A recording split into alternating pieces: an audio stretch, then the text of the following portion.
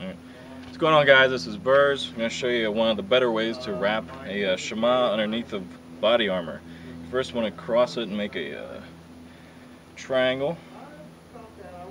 And what you want to do is come around the back here and leave just a little bit on the front.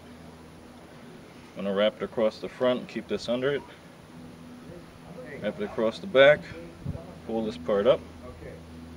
Tie it. Bring this part down. Okay? You just take your body armor.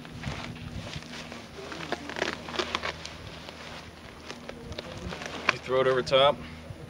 You're already ready to go. So that's how to tie a Shemagh underneath body armor, one of the better ways. If you guys have any questions, let me know.